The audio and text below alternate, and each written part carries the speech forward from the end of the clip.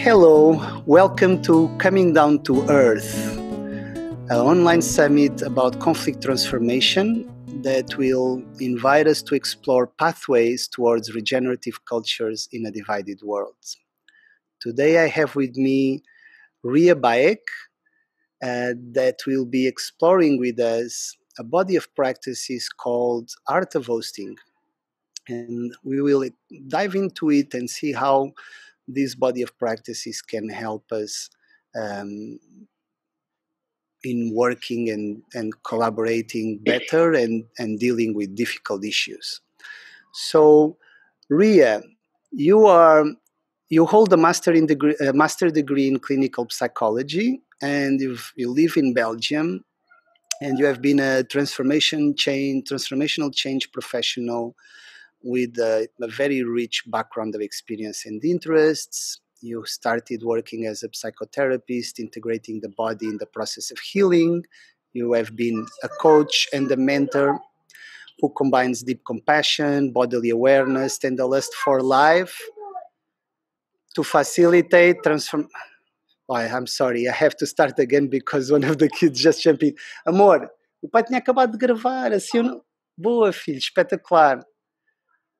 Olha, Martim, diz ao Tomé, abre a janela, abre a janela. Diz ao Tomé, e por favor não venham agora um bocadinho para aqui que o pai está a gravar e vou ter que começar tudo outra vez, amor, está bem? Obrigadinho, fofinho. Que bom que encontraste isso. Ufa, ok. I'm sorry for that. Life happens, so a bit of children's on the background. I wouldn't mind. Yeah, you are right. I shouldn't have stopped it, but now I've stopped. So let's start again. I'm sorry for that. It was funny. You just found something we were looking for a long time, so I was really happy. Hello, welcome to you all to Coming Down to Earth, a conflict transformation online summit that will invite us all to explore pathways towards regenerative cultures in a divided world. I'm sitting here today with Ria Baeck. Welcome, Ria. And we'll be talking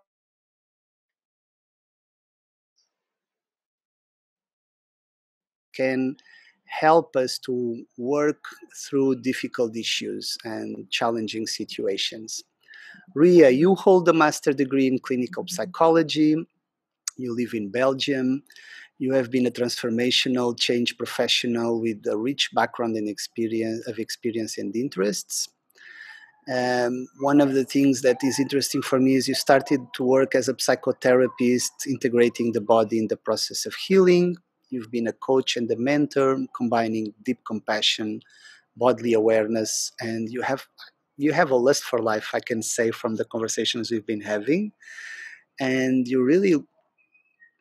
your drive is to facilitate transformation in individuals, in groups, and larger systems. You worked with systemic and organizational constellations and a number of other practices, and you are very interested in the field of leadership and consciousness and how this relates with communities in work and daily life. So welcome, Ria. I'm really happy to have you here today.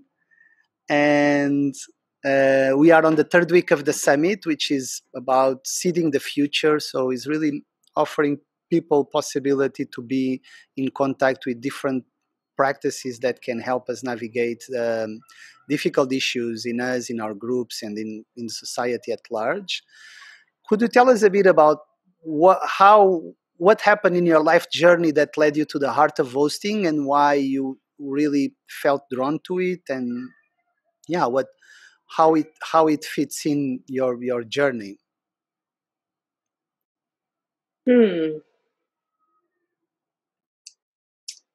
As you said, I worked as a psychotherapist with individual clients for a long time, and slowly my attention moved to how to coach teams, and I think somewhere in that journey I came across art of hosting, and Art of Hosting, the full title is Art of Hosting Conversations That Matter. So it's that we dropped the last two words, but it's actually, or the three words, it's actually about conversations that matter. It's not just any kind of conversation. And I think it kind of naturally flew for me from, I mean, when you have conversations in therapy sessions, I mean, these are conversations that matter too, you know. And so I don't remember how I came across the first training that I did in Holland, in the Netherlands, but I went, and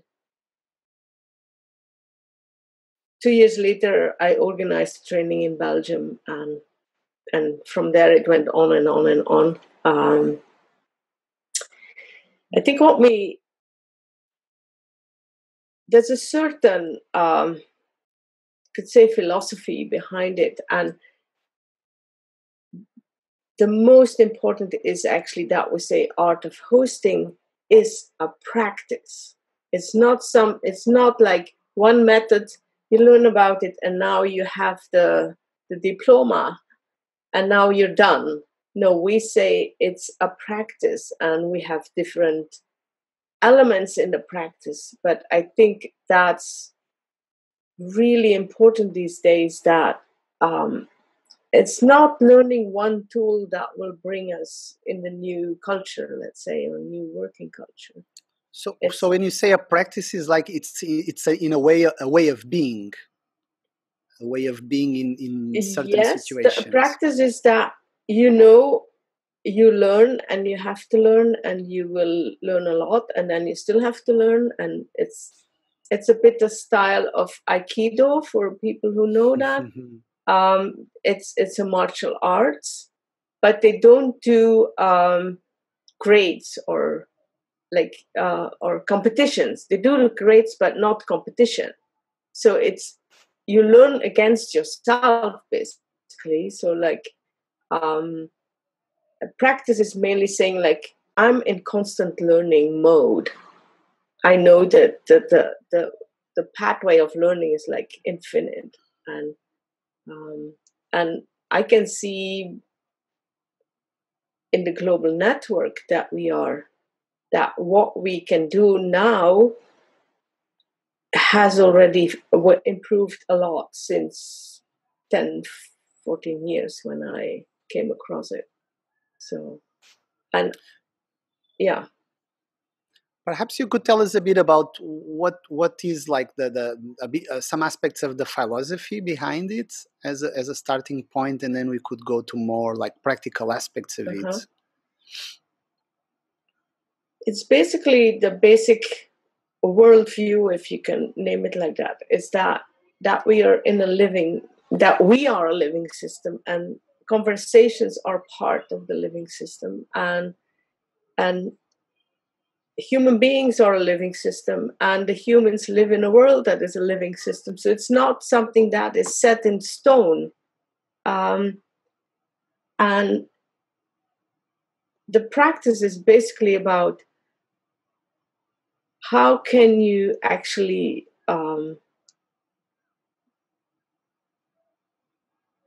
be constantly aware that we are all in a living system, and how do you behave naturally, or learn to behave more naturally, and unlearn a lot of, let's say, mainstream organizational culture behavior. But how can we be a living system that moves towards more health and more compassion and more inclusivity and all that? Because that's, yeah, I think that's one way of looking. I heard like two kind of gestures in what you were saying. One is a practice of being more aware of what's alive in us, and by doing that, also acknowledging or being more aware of the places from where we are thinking and acting, and thinking like which of these places are our own to take, or which of these are informed by the larger culture, the places we grow up, and that maybe are kind of getting us stuck or preventing us from really being authentic or being really uh, honest, authentic about about what we are experiencing and what that how that informs us. So is that it?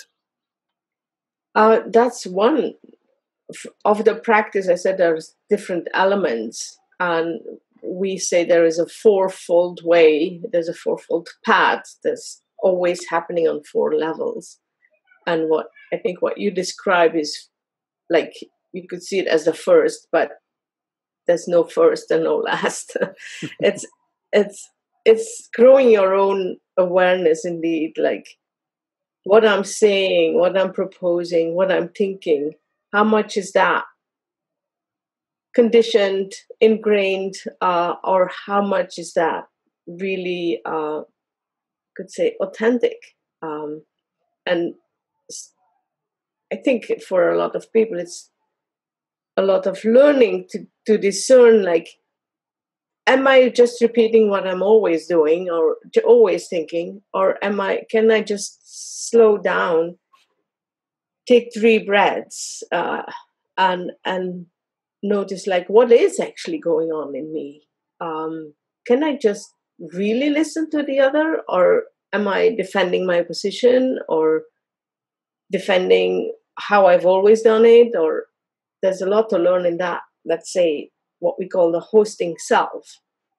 And then there's, of course, how you participate in conversations. Like, how good a listener are you? And how good can you open a conversation so that the other feels invited to join in and not to defend? Or so that's the participation in conversations that matter, and do it in a way that it becomes fruitful and does not go into conflict. And then there's the whole part, of course, as we are facilitators slash we call ourselves hosts of conversations for teams, for bigger systems, for in conferences, for ongoing whatever. That's how you learn. How can I invite others into that space? So how can I invite people to listen well?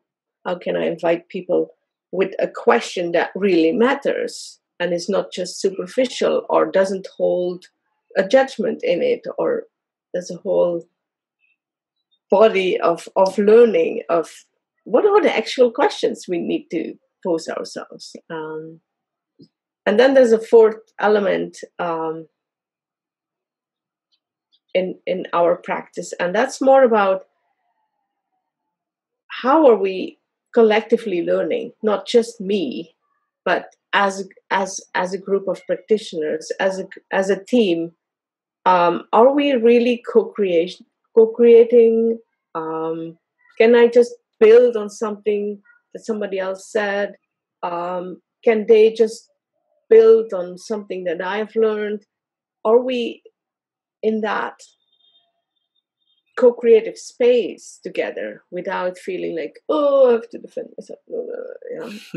Or competing? Yeah, I was thinking like Competing or how can we embody being a living, learning organism or system?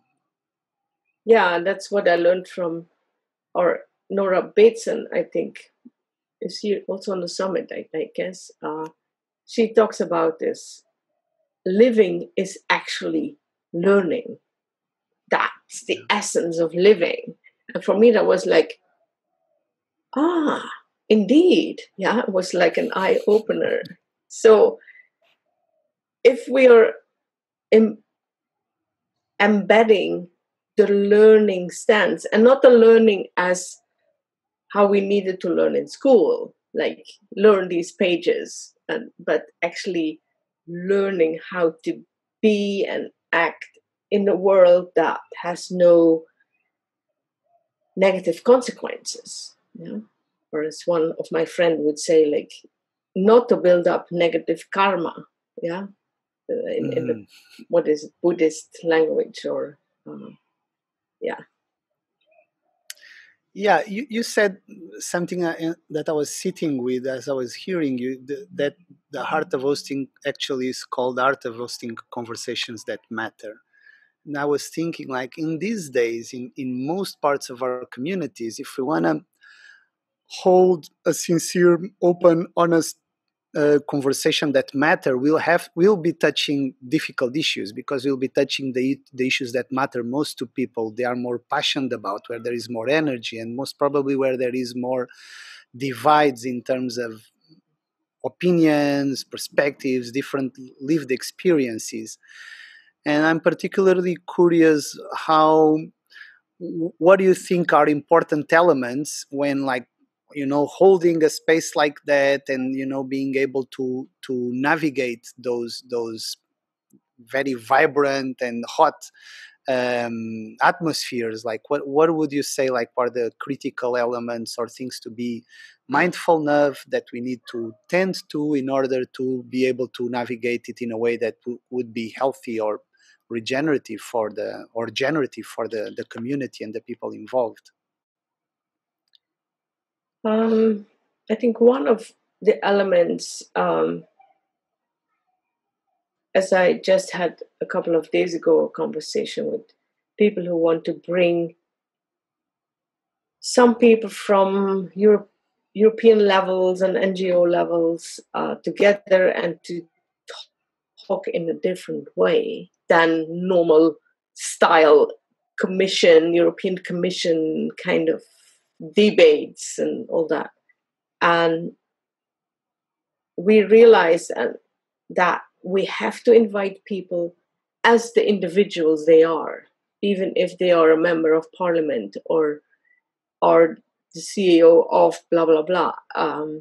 We have to invite people as individuals, because it's only as individuals, as personal engagement, that things could change. It's not as, oh, I'm a representative of this, and this is our standpoint, and this is our viewpoint, and I'm come to defend that against yours. Then Yeah, that's that, we are kind of stuck in that. It was a big context, I would say, big conquest for society, when we got in the last century this negotiation between different parts of society, and so things were built on a more distributed way. But it's still, in somehow, we are kind of getting into the limits of that. When people come, I often, and I think it's also your experience in different settings, of people coming to the same table, and because of that representative, or that, like, baggage of that yeah, yeah. confinement of institutions, people are stuck in agendas and narratives that then lead to solutions, or to outcomes that don't satisfy everybody. But then you walk down the corridor, and in the corridor people will say, I agree with you, and that's actually, I felt that, but I couldn't just say that out loud, open. So I'm curious to see, like, could you kind of share some examples of how you've seen this being really shifting within institutions, big institutions? You've been working on some, like, systemic level. I Yeah. wonder, like, what kind of things you've noticed, that because of this invitation, and because maybe of some other things that you put in place, and the teams you work with, manage to really have open up that space for really having the possibility to have conversations that matter. So I've been involved with bringing art of hosting into the European Commission and European institutions over, I don't know, almost 10 years, I guess. Um, and the nice thing about that is now we can look back how things have shifted. Um, Even though there was never the highest level of the commission said, like, oh, let's go in a participatory way, but because my take on it is, because the commission is so big, uh, stuff that's happening on the ground has been trickling up. And um, one of the nice recent stories I've heard is that there is a new guideline on the European level that in a couple of years, I don't know, 10,000 tons of plastic, or I don't know, remember the exact number, needs not to go to the landfill, but needs to be recycled. Yeah. So they want to divert the plastic to recycling. That's a goal to be reached, but how to get there? And so the people somewhere in one of the little bubbles in the commission are like, yeah, we have to deal with this, but how? And so they asked people like us in to have that conversation and to try something new, and not the repetition of, yeah, but your plastic isn't good enough to be recycled, or you put too much paint on it, so we cannot recycle it well. And so, like, everybody was blaming everybody in that whole value chain. And so they invited people not to the table because they got rid of the table. They invited them into the circle, and they put the names, like, I'm director, CEO of Coca-Cola Europe or something. Yeah, like, they put these labels on the floor just before the chairs, so that at least some elements were recognizable. And the nice thing about is, or the most amazing thing is, that over 11 months, they came to what they call now the Circular Plastic Alliance, meaning voluntarily they have made a shared manifesto, and they have put their own guidelines and benchmarks and how they will do it. It came from themselves. Of course, there was this goal that was there somewhere in European law, but and the good thing is they got away with, like, yeah, but we from Coca-Cola, we find this and that's our point. No, in the conversation, these personal takes on what needs to happen was changed, and then they take it into their organizations instead of the other way around. Like, first the organizations make a standpoint, and then they have to defend it, and then there's no room for movement. And so invite them into a circle and make sure they can talk with each other and have lunch together and get to know each other informally a bit more. So go away from that official standpoint. Made it possible in the end that they have agreed on actually look at the whole value chain of plastic and packaging and all that. I'm like, wow. Yeah. I mean, I think they started 2008 with this training, still now, oh, that's 12 years, but it can be done. It can be done when there are people like us who learn how to host these conversations and what is important and which questions to ask and all that. I can relate a lot with that because I remember a time in my life I used to be very categorical about who to work with and not to work with, and there's these evil corporations or that kind of mentality that is really divisive. And it was a big shift for me to think like, well, this is part of the problem. So how can I open up to be like to meet people and organizations where they are, but with a really open mind and open heart. And I've been discovering, that's amazing, and I'm curious to see what you've been discovering also on your journey, but that often you find people opening up and sharing things that you never thought in the most unexpected places, just because you open up to that possibility, and then you discover allies in very unpredictable places. So that's I think most needed in these days. That seems like different parts of society are fragmented, and there's a divisive line that is growing. So Yeah, yeah. exactly. I had this conversation with this lady who has been working in European NGO, European level, like bringing the networks of different countries together. And she's worked in many topics. And she went to a recent conference where it were all business people, but talking about, I don't know what was the exact title, but and the business people were actually complaining that their efforts are not seen and not valued. And she realized, like, just like you said, she said, like, oh my God, I have been fighting these people in my whole NGO life. Like, we have to. And they have also good ideas. I might not be fully 100% agree with what they do, but at least see the steps they take. And I think a lot of our activism, I was like that in the 60s and the 70s, 80s, still like fighting the enemy, and then business is the enemy and whatever. And if we are a living system, if we realize that everything is connected with each other, we better respect all the other people and the other parts of society, and see how can we join forces in whatever we want to go, in what direction we want to go. And they can do something that we can't.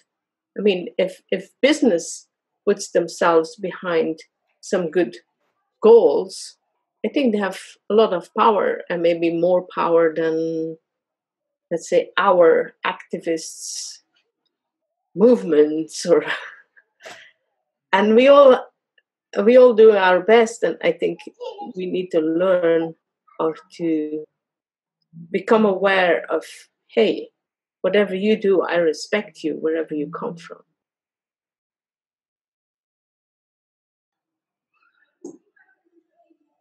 Yeah, that's really so much needed these days. Oh, one of my kids is having a conflict with the mama. Um, As happens in so life, yes. yeah, it's part of everyday life, conflicts, tension. So yeah, I was thinking like, is what other aspects of the art of hosting you think would be really relevant to share with everybody, that would be of service when engaging in a real life situation that is potentially conflictuous, or there's conflict of interests or conflict of needs, and people need to find ways to navigate through that. And so one of the things, for instance, I'm thinking is we have often this um, we are impelled to find immediate solutions in order to solve. We need to solve this. There's that mentality of managing and solving. And you said in the beginning that it's the questions are more important than actually the answers, or the questions are the driving energy that really can can lead us to a leap. So I'm wondering, like, what kind of different ways of working with this could help, like to say, like, maybe perhaps we need to stay more with the questions and not and hold our breath before jumping immediately into conclusions. So what kind of things are there that you could share with us? Yeah, I was just thinking, if we could just have a slow life, then we could just gather around the campfire and talk it through until it's done. I'm still in favor of a way more slowness than most of us live. But I think if we have a practice, like a circle practice, like could be as easy as, okay, we let everybody speak, we listen to everybody, and we go away from the debate culture and away from I want to win. And if we can install a way of really listening, um, that's already one element that helps. And also, I can just tell you from 2 days ago, with my new partner, we were around a new website to be built, and we ended up always in like, and I was driving my car, and I came back home, and I was like, but what is his intention and what is mine? Like, are the values that we are defending? Like, what we didn't talk about that level of values. We were just on the surface. We were like, yes, but, yes, but, yes, but. And so then we moved one layer deeper. You could say, like, well, what is important for you in the building of this website?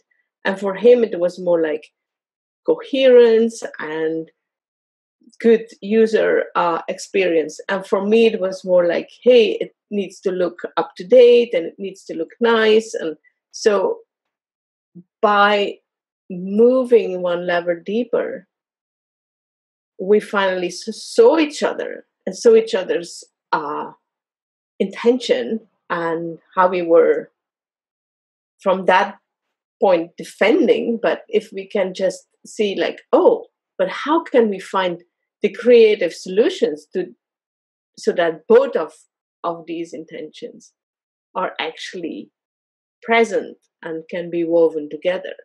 And that brought a whole new level of understanding, and the fight about it was gone.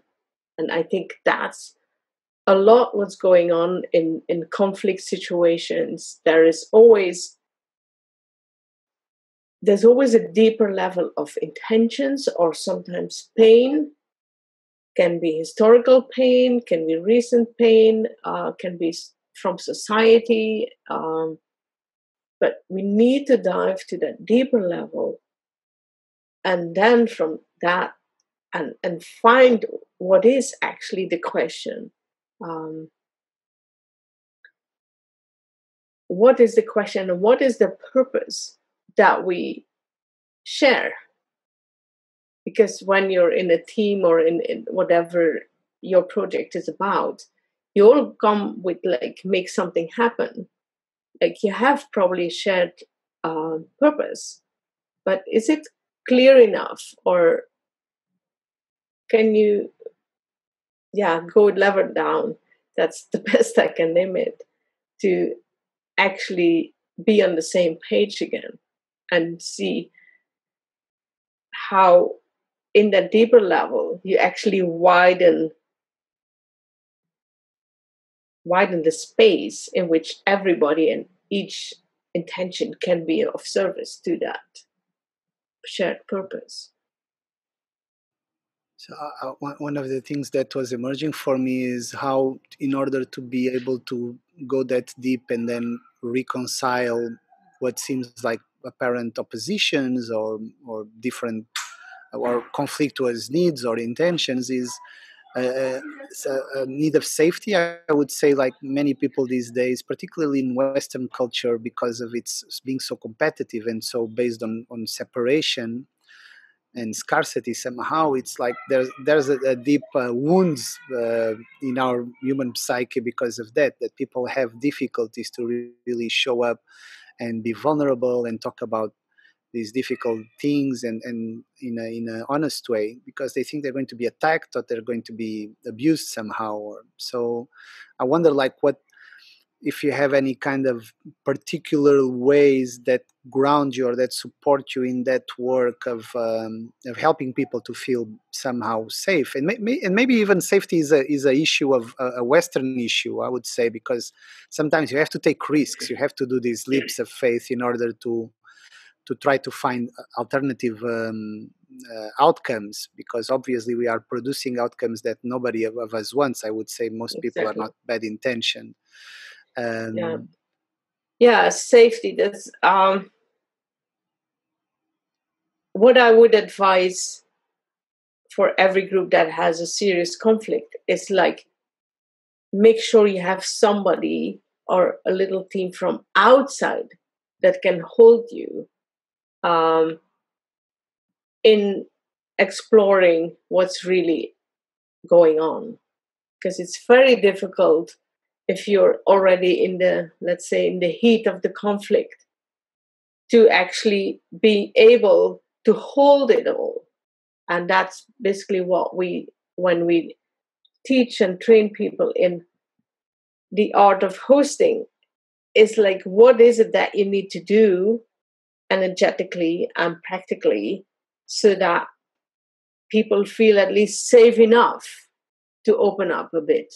And when a couple of them open up, the rest will join in. Yeah, but that's the role of the of the hosting team, as we call it. Yeah, to to make sure that it's kind of safe enough.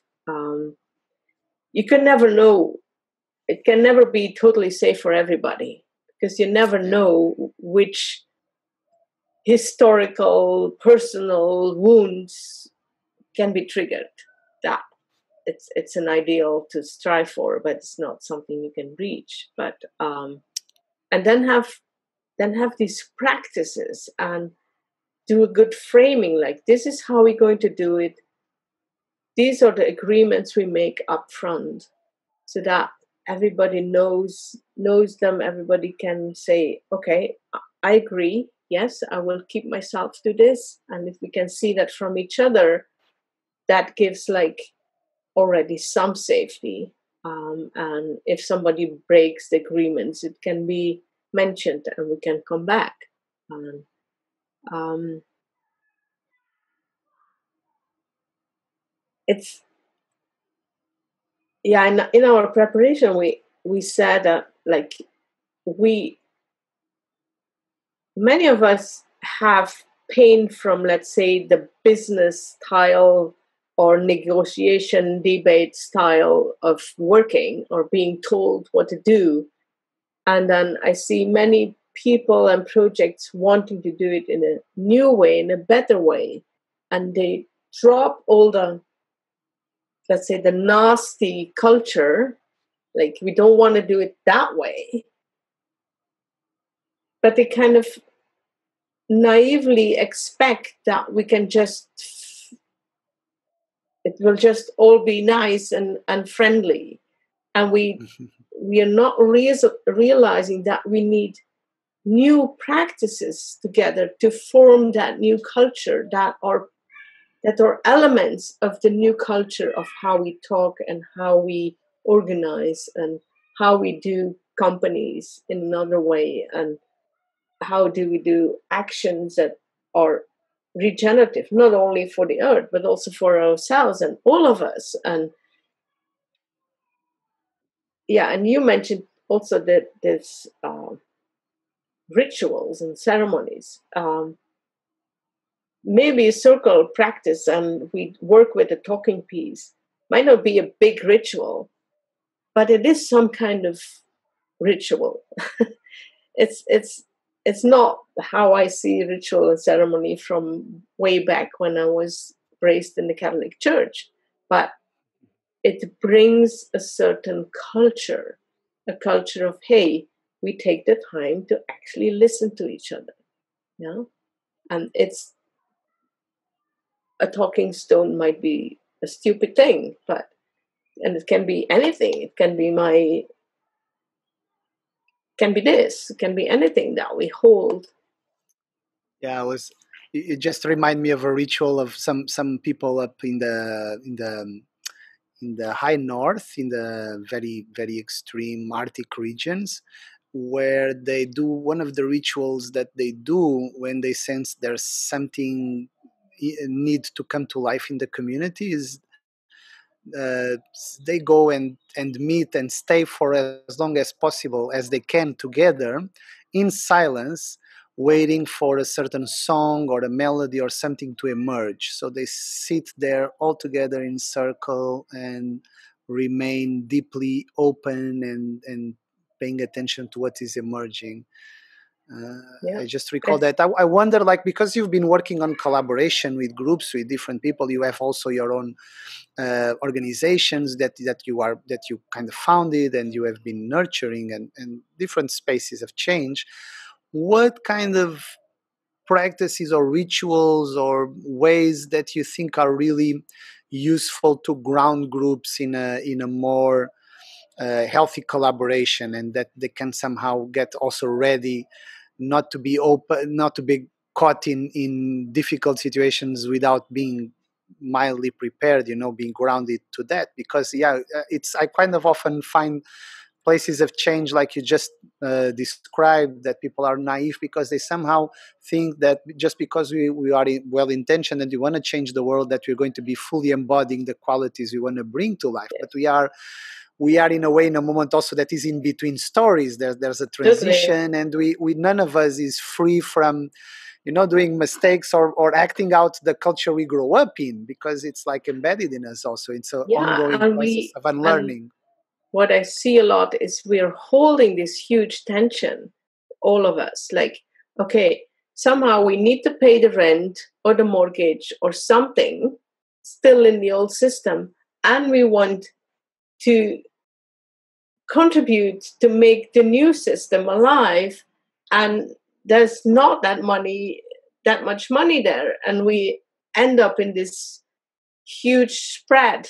Like, we have to hold that tension personally or with our little family, and that comes also into the spheres of let's say whatever project you want to contribute to. And one of the most simple and basic practices is like doing a check-in and a check-out. It's it's so simple that some people find it stupid, but if you give time for people to arrive and to at least speak how they feel that day, or how, hey, I come from home just now and I have two children getting sick, that's not fun. um, or my partner just left me, or whatever it is, or somebody on the street was screaming at me, or it can be anything. But if we just know there is some background, there is some history, there is some emotional feeling in the ones who are sitting around the table, it gives us a different perspective. Like, oh yeah, you have children. Yeah, when they're sick, that's not fun. Yeah, and when people can say like, I'm not much use today because I'm totally caught up in a story with my mom or blah, blah, blah. Then we realize when they're not contributing that much, we know why. Yeah. So that's, you build in a bit of compassion towards each other. And Yeah. I always also do it at the end of a meeting, of like, close it instead of, oh, it's time, I have another meeting, let's rush. Like, let's close it, even with one word or one sentence. Like, how was it? Or what do you take away? Or very simple, minor things maybe. But when we close a space, when we open a space, let's also close it so that we feel somehow a, a, a level of completeness. And Mm.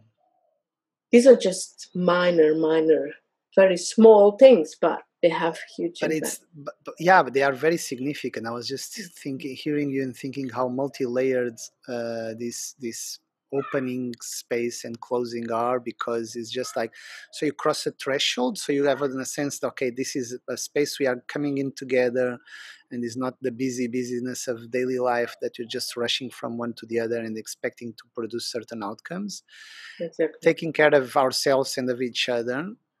And I've often noticed that just by doing this simple exercise, you discover a lot of things from other people with which you relate, and actually they kind of strengthen our possibilities and our potential to collaborate in even more deeper and meaningful ways. So Yeah, and I can say go. there's so many different questions you could ask in a check-in, like can you tell something that nobody knows about you in this circle? So you discover nice little things about people. Yeah, it can be any question that fits that fits your environment, but that is inviting to a tiny bit more opening up of who these persons are and not how these representatives or yeah, who are these individuals. That's Hmm. the point that we want to stress. So we are almost approaching the end, but there's still a couple of things I would like to talk with you. One of the things that I was thinking is this pact aspects of that is deeply embedded in the art of hosting, of participation, of that you are co-creating whatever happens in the spaces that we gather. And so one of the things for me that is kind of I often noticed in particularly in Western cultures is people tend to confuse participation by being the one that speaks or being the one that does. And I'm thinking, like, for instance, in a circle, how important it is for those who are listening to allow each voice to emerge, and through that way to allow the collective intelligence to emerge. And Mm-hmm. even with divergent voices, because we're not like just looking for everybody to say yes and I agree, but to really like sense what is to honor what is there as being part of that collective intelligence. So I'm thinking, like, could you just speak out about that, and if there are any things in the practice of art of hosting that would be supportive to encourage that people take part?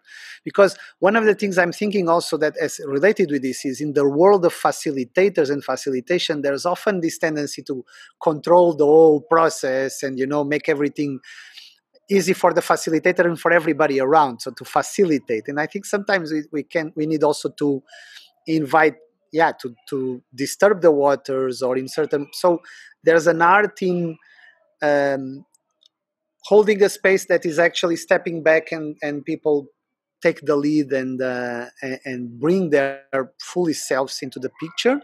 And then there's also moments where, by being in that place also as a host, you can bring something to be for people to be aware that they are maybe not aware, that might be something disturbing, or like disturbing the waters, or sometimes it's just that people need quieting and just Mm-hmm. turning back to listening a bit more deeply. So yeah, could you give us a bit more insights? Maybe I bring too many things, but we are coming to a close, so I'm thinking like we could spend hours talking about this, because Yeah, yeah, yeah, for sure. And it's as really. as we said, it's a practice, and you keep on learning. And what you're pointing to mainly is, I think art of hosting is about conversations that matter. Yes, but it's mainly also like how to design the conversations, how to design a process of conversations so that co-creation can happen and self-organizing can happen. So it's not me as a facilitator who is guiding this is the outcome. It's more like I provide the the, the minimal elements so that this group can do their best work. I'm not in their work. I'm just helping them to do their best work. And um, we have in in in art of hosting, and there's outside there's methodologies that help you do that. But it's a really different stance than being the facilitator who knows where it needs to go. than what we say a host. A host is totally in support of where this group wants to go, to the best of its possibilities, and to the potential maybe that is there and hasn't been seen or hasn't come out. And to see that as, I would almost say, like, if you can see this group of people in this conversation as a living system that wants to be healthy and that wants to move towards health and move towards regeneration, what is it, what I need to do, or maybe I don't need to do to let that happen? And so it's a subtle art. It's not like, oh, tick the boxes and you're done.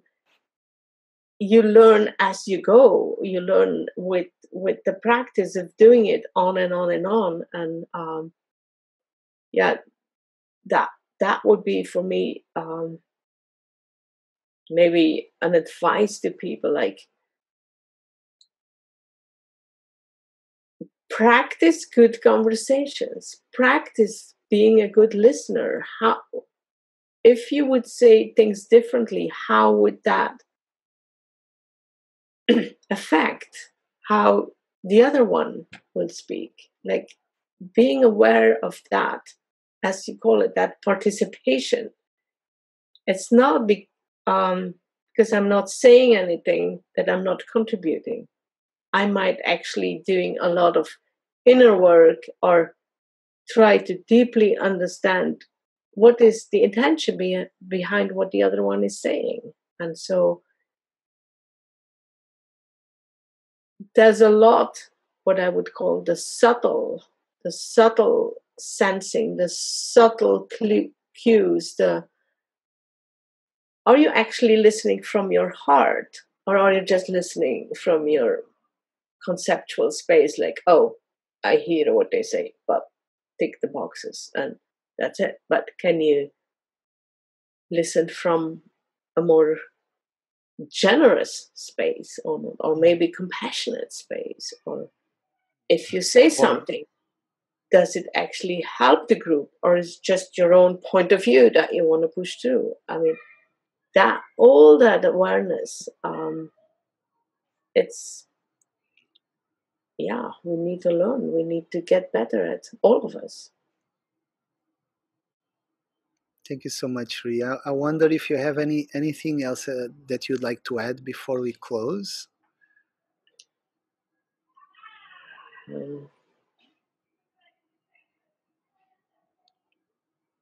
If I can get one thing across, is that you need new practices that build the new culture.